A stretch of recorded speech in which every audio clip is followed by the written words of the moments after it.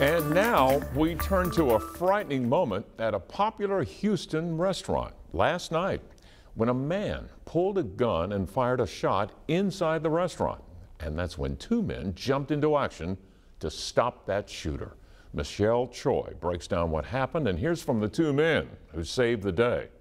I'm told 40 to 50 people were dining here at Raw Sushi around 11:30 last night when the shooting happened.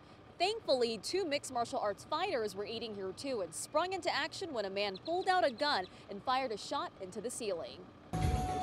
This is cell phone video showing the aftermath inside the popular restaurant. You can see chairs knocked over from people who scramble for safety as those two MMA fighters tackle the gunman. We actually spoke to one of them last night. Patrick Robinson was out with his friends when the chaos broke out. We was pretty much eating, and then next you know, you just hear a pop. You know, me and my buddy, we ran to the shooter, got him down, strangled him, took the gun from him, and then called the police. Robinson, who lives and trains in Dallas with his friends, says they didn't think twice about jumping into action. We fight for a living, so it was just quick instincts. Friends and other patrons grateful for their quick thinking. I'm actually very proud and thankful that someone I was with was that brave enough to go take down the shooter. Police also thank the two men. If it wasn't for the quick thinking of a good Samaritan taking that gun away, who would have known, you know, what could have happened? Multiple people could have been injured out here.